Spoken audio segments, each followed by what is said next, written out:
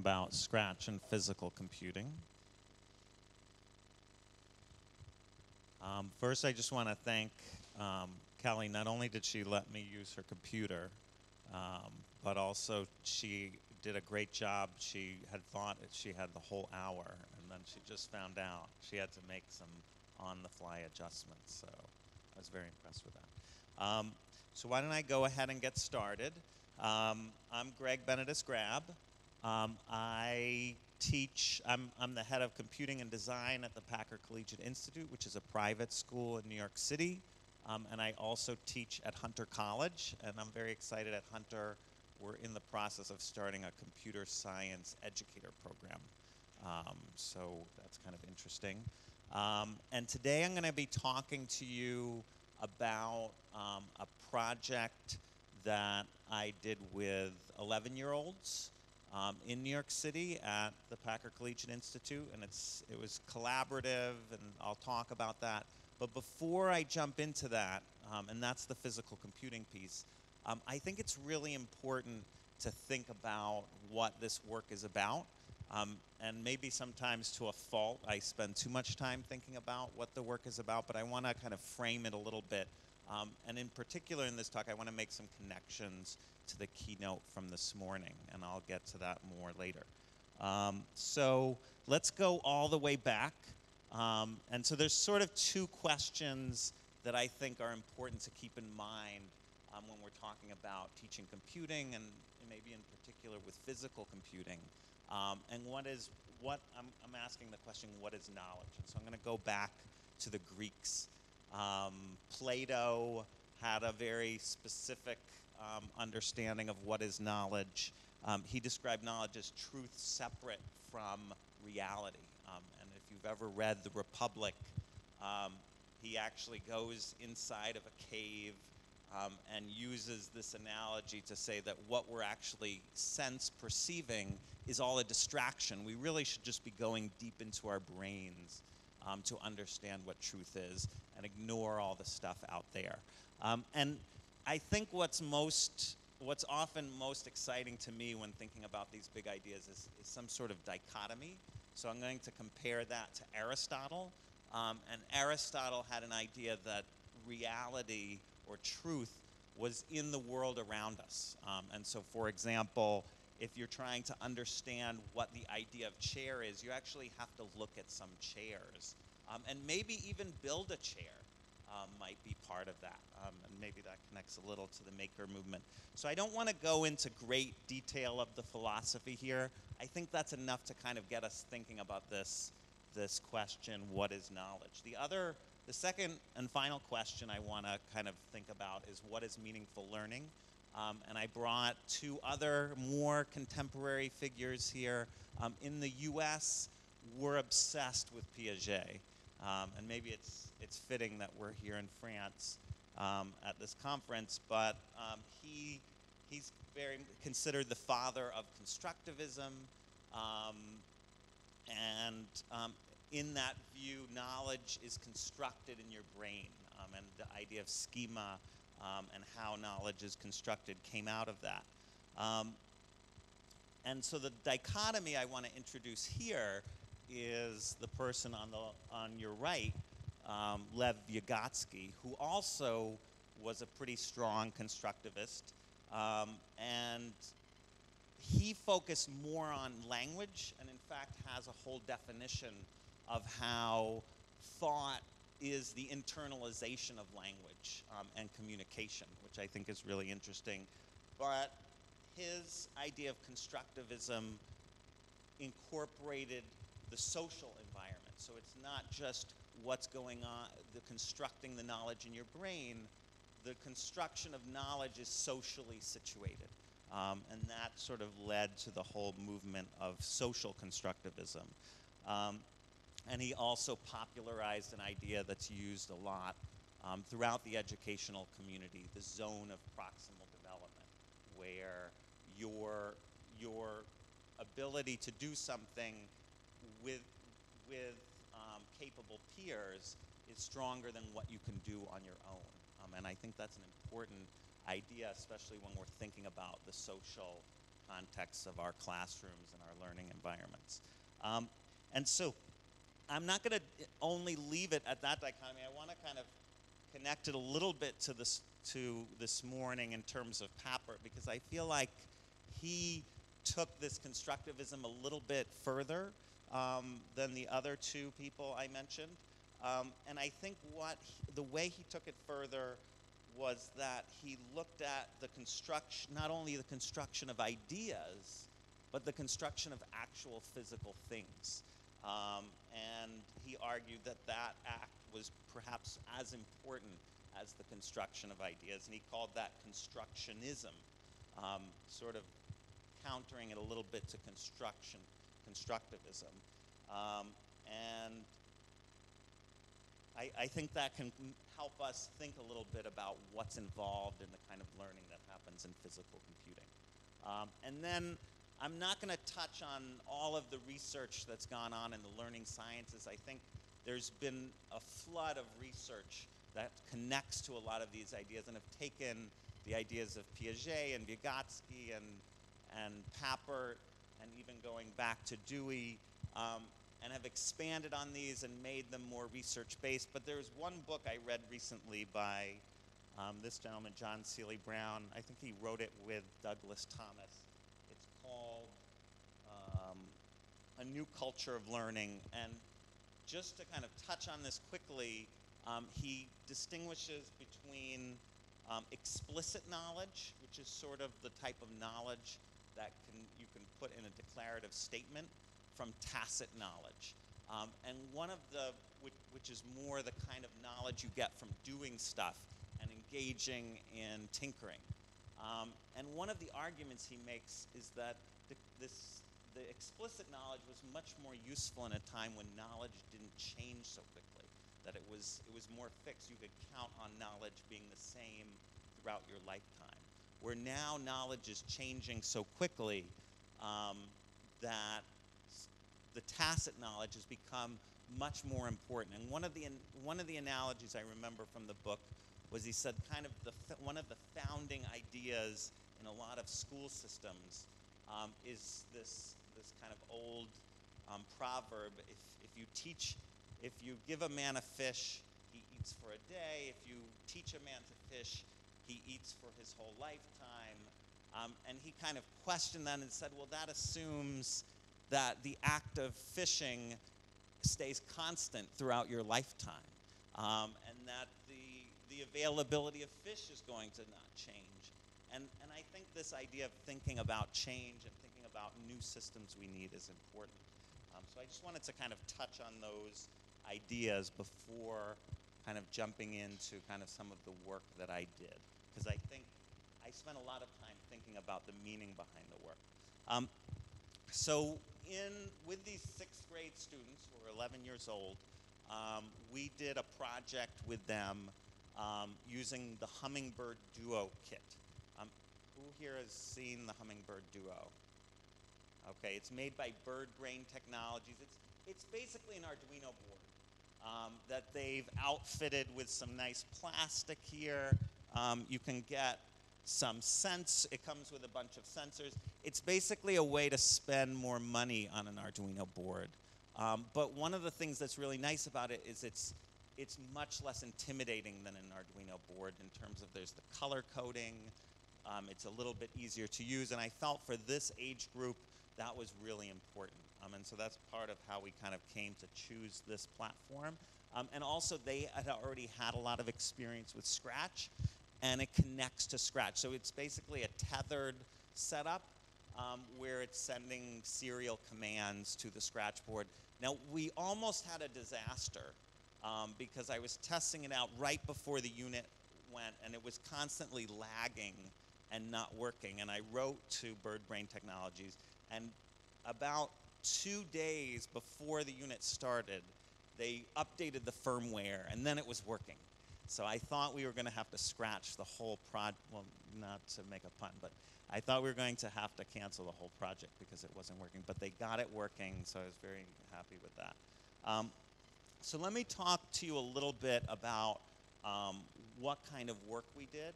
And we started with what I call a DIY approach. And I think sometimes in constructivist thinking, there's this idea that you kind of have to figure out everything yourself.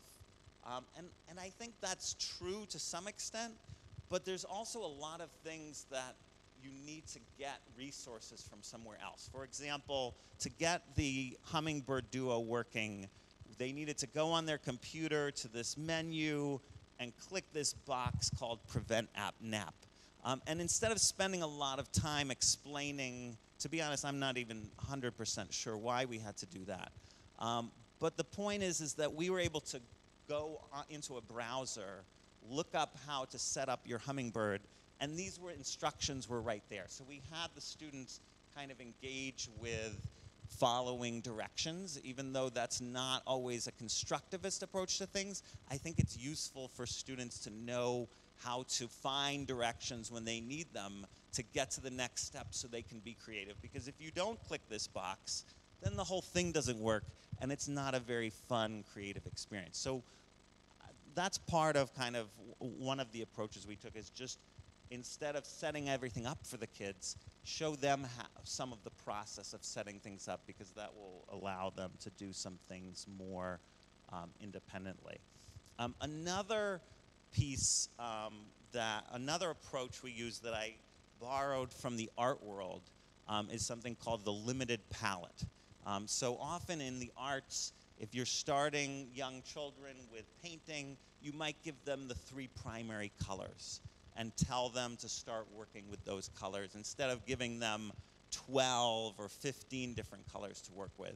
And I think there's a lot of advantages to this, because even though you want students to try and fail, you want them to get to the point where they find success. And I think it's easier to find success when you have a smaller set of materials to work with.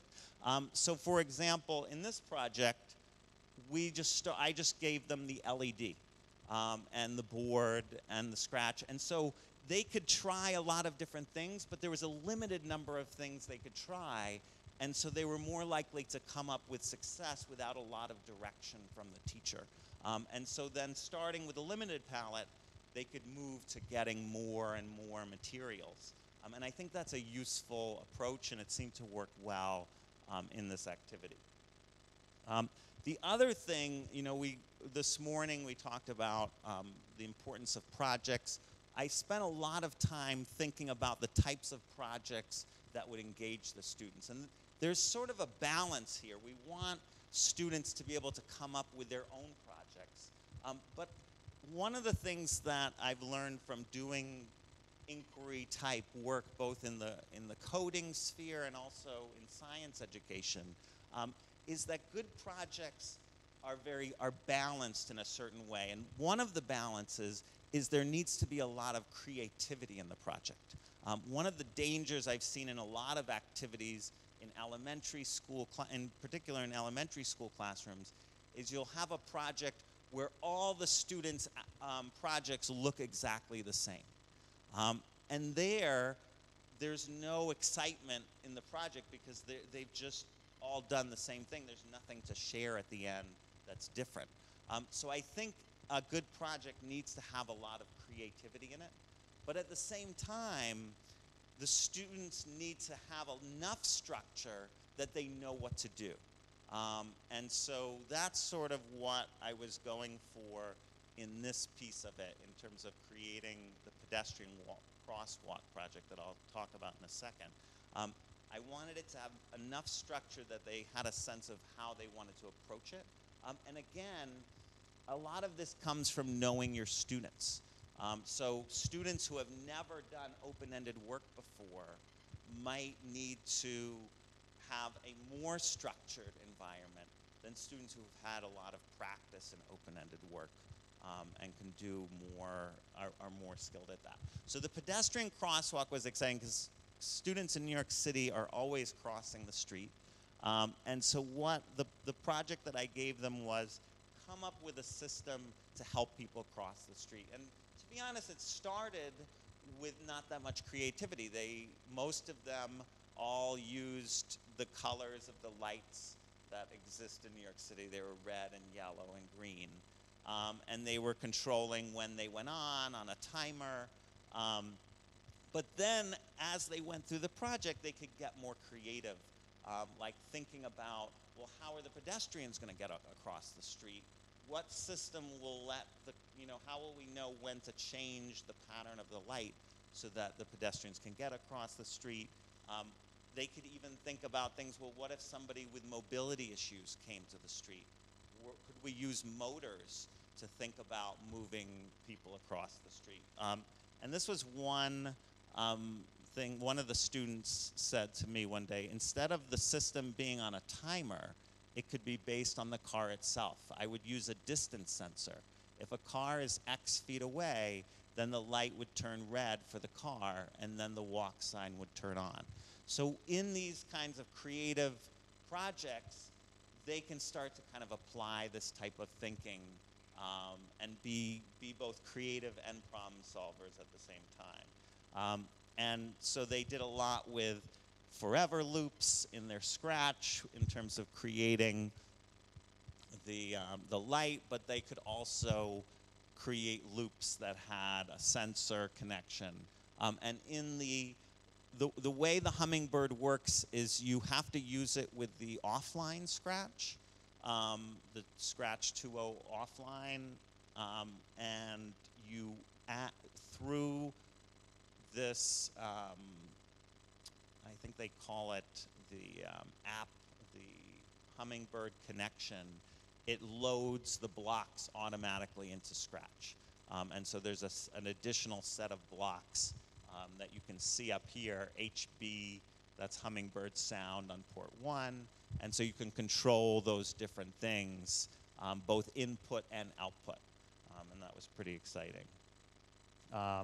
And we also spent a lot of time, we would also look at certain code and go into detail. For example, one day I just put up this code and had the students think about, well, what might it do? So I would use these little discussions both to address bugs that students were facing in their code, but also to kind of get them thinking about ideas, like how does a conditional work, and how could a variable and a conditional be used? But we often did it just by looking at a code example and having discussions about it. And then I think another key thing in projects is that some students are going to finish early. They're not all going to work at the same pace. And while I think it's great in a more informal context that students can kind of go in different directions, often in a school setting, there's a lot of time constraints. And so I always try to allow for a lot of extensions. So it's hard to see in this picture, but this group had finished their crosswalk and they decided they really wanted to make a dishwasher. And so they built this piece of cardboard up, and they made the rack of the dishwasher at the bottom that shoots the water, and they were having it turn. And they started thinking about, well, how does the cycle work, and how will it know when to stop, and all of those things. So I think building in extensions is an important part of projects as well.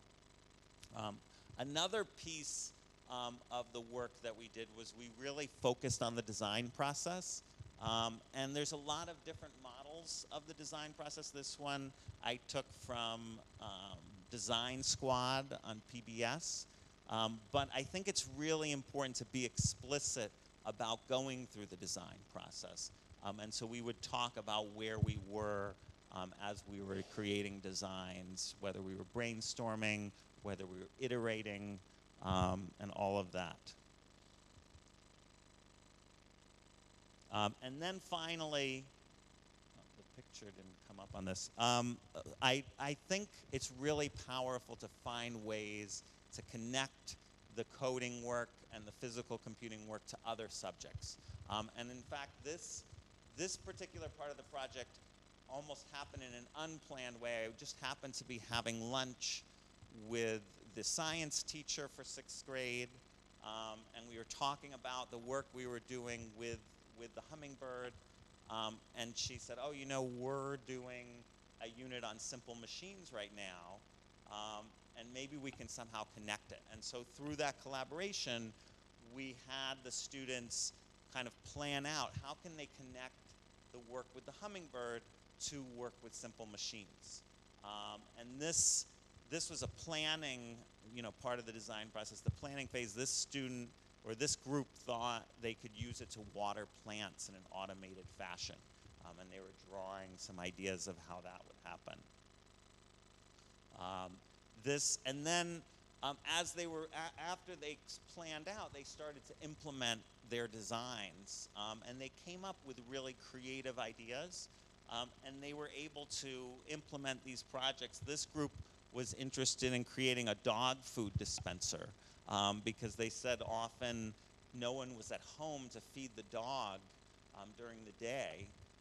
And so they created this automated dog food dispenser using both simple machines that they made out of cardboard and various materials, but then they could trigger it with the Hummingbird using sensors and motors. And so I thought that was an exciting example of kind of applying these two things together.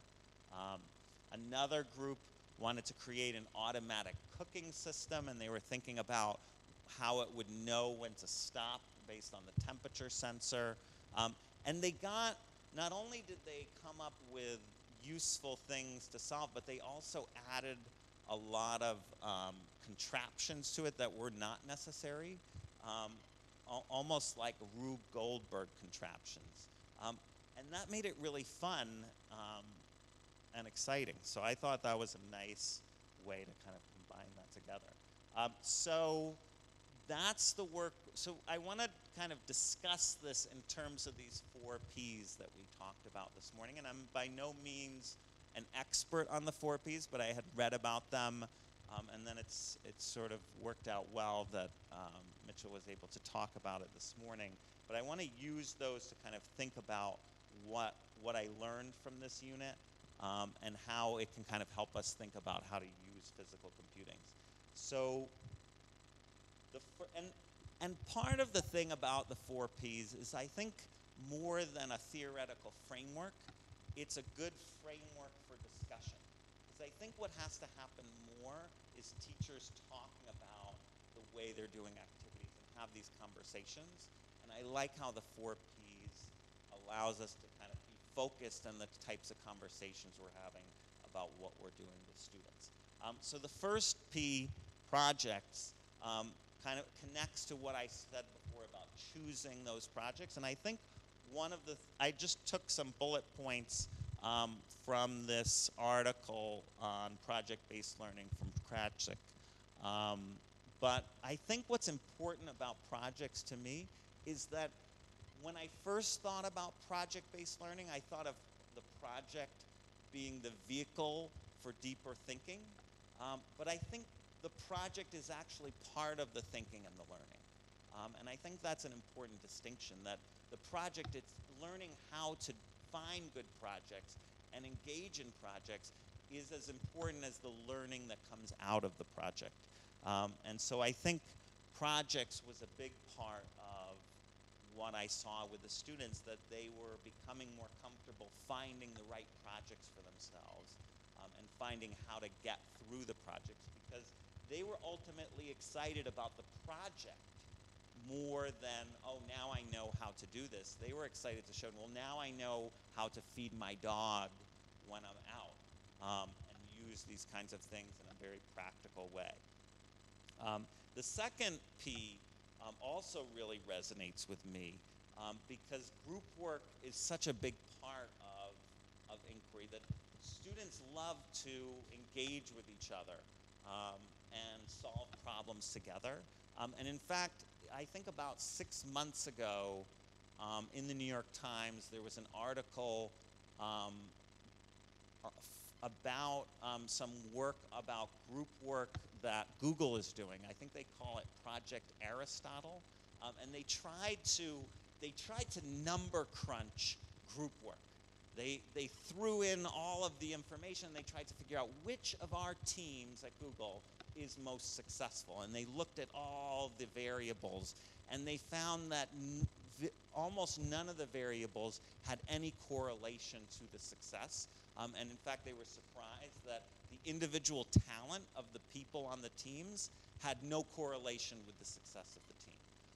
The two things that came out of that study, one was empathy, that how much they listened to each other was a really important part of how successful the team was, and also the group norms of the team was really important in terms of success.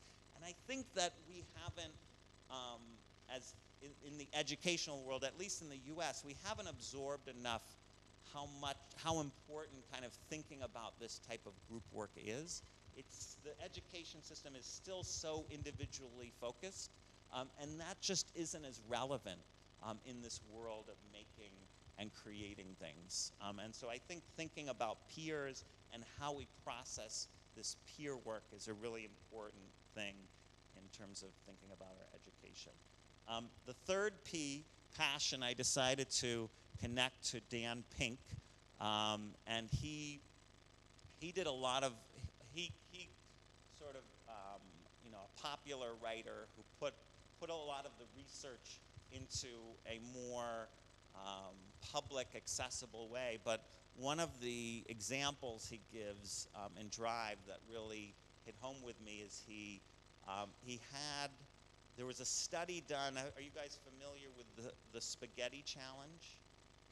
So there's this challenge where you give a group of people, I think, 10 strands of spaghetti, some string, and and some tape and a marshmallow, and you tell them to try to build a structure where the marshmallow is as high as possible. And he found that I think part of the purpose of the study is they showed that like these business people who did horribly at it, and it all failed. And in fact, one of the most successful groups, I think Mitchell will appreciate this, was the kindergarten students, because one of the challenges that a lot of adults faced was they would build their whole structure not realizing that a marshmallow is actually quite heavy, because you think of a marshmallow as being very light. And when they put the marshmallow on top, the whole thing would collapse. And the kindergarten students started with the marshmallow and started building up because they didn't have sort of these preconceptions about that. But the other thing that was interesting in this was they had a group and they said, look, we'll give you $10,000 if you have the tallest marshmallow structure. And guess how that affected the performance of the groups? Yeah, they all failed because they were under so much pressure. And part of the point that Dan Pink's making is that, the types of motivation that we rely on in schools and in the business world are very successful at certain things. Like if you want someone to dig a lot of ditches, probably paying them more money, they'll dig more ditches. But if you want them to be creative and think outside of the box and accomplish things, paying more money or giving higher grades or giving the types of incentives that we tend to rely on doesn't actually work. It actually lowers the creativity because it kind of pushes your brain in the wrong direction. So I think thinking about passion and motivation are a really important piece of it. This I just had to throw my kids in here, also because I didn't want to take some online photo of kids playing. But I think the play is really important. And there was a lot of play in this unit. Students really enjoyed kind of just doing silly stuff with the Hummingbird and playing around. And I think we need to get a better grasp of how to incorporate this into the education system. In fact, I feel like it's best, in the US, it's best incorporated in kindergarten. There's a lot of room for play. There's a lot of blocks and building. And suddenly, as you move up into first grade and second grade and higher, the play disappears from a lot of the school system. And I think we need to figure out a way to get it back. Because I don't think, I was talking to some people about formal education versus informal education. And a number of people said to me, well, in the informal education, we have a lot of flexibility. where during the school day, you have to get certain things done. And I think that's a mistake. I think setting up our school systems where we can't have some of the benefits of the informal education during the school day is limiting how far kids can go and what they can accomplish. And so I think the last thing I'm going to say before I'm going to open up to questions and comments is that I think as educators we need to think more about these 4 Ps. We need to think about the questions that I presented at the beginning. And there's another term that came out of the Greeks that sort of hasn't been used so much in the educational world. But it's been very popular in some philosophical circles. And that word is praxis. And praxis sort of defines learning in action. And the nice thing about praxis is it's not just about learning in action. It's about learning in action for a social cause. It's about social change as well. And in fact, Karl Marx put a big emphasis on praxis in a lot of his writing about social change, which I think connects nicely to some of what Mitchel Resnick said at the end of his talk. I think ultimately we want students to be learning in action and learning in action to accomplish things in the world. And so maybe the word, I don't know if we probably don't need any more terminology to be thrown into this world of computing and education, but I'm making a plug, regardless of that, for the word praxis. And so for that, I'll end here and open it up to questions, comments, or just ideas. I would love to hear if there's other projects that are kind of exploring this idea of physical computing and the 4 Ps that you're doing. Yes.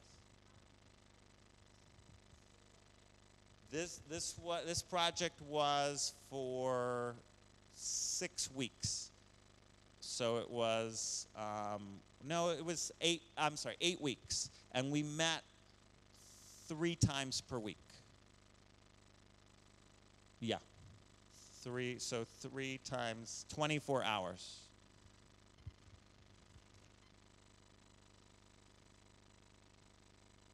Yeah. How did we finish? We finished with the collaboration piece. Let's see, do I have that?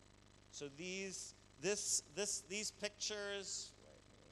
These pictures were actually taken. So the collaboration project piece became the final piece of it. And in fact, this was taken at a share with the families.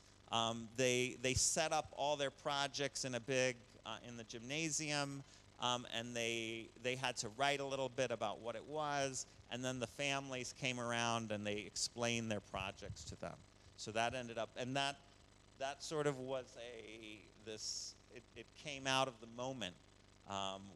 Originally I hadn't planned this at the beginning. It came out of just connecting with this teacher and seeing that the students were really excited to make contraptions that moved things around.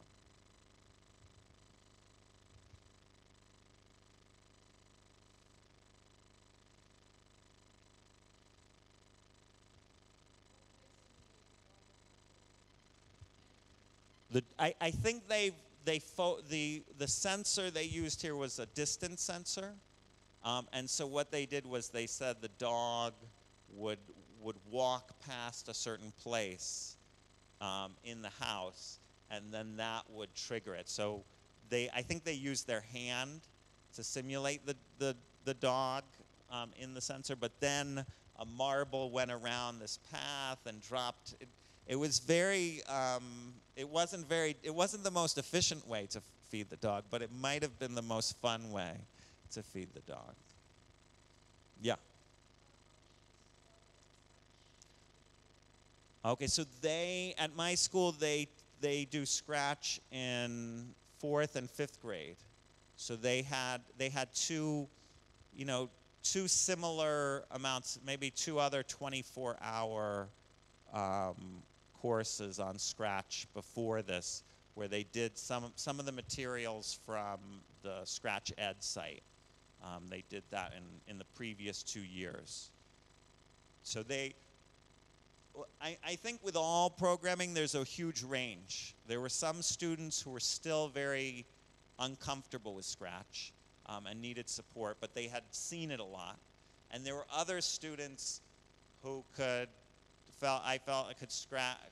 create better Scratch programs than I could, because they spent, some students will spend thousands of hours doing Scratch on their own time. But that's not everyone. So a lot of it is figuring out how to kind of address the needs of all these learners. And the other thing that I didn't say so much that I think is really important is, and I think this has been a huge part of the constructivist education movement. I think it's a huge part of the constructionist education movement. It really all comes down to listening. And listening to the children, and really knowing who they are and what they need, and really being invested in understanding their way of thinking. And there's something really powerful in that I think sometimes gets lost. And one of the things that I think is interesting about this is that I think ultimately, when we think about these questions, what is knowledge and what is effective learning, it's about bringing the action and the thinking together. And maybe that's what constructionism is bringing those things together. And I think in the educational world, that means that I think teachers and people who are in education environments have a really important voice for figuring out what the truth is and how it works. And I know in the US, there's a big divide between the educational theorists and the educational practitioners. And I think maybe through computing and constructionism, we can make an argument for why that divide is so divisive and not useful to moving forward to teaching children. So with that, I don't want to make you late to lunch. So I'll end there. Thank you very much for coming.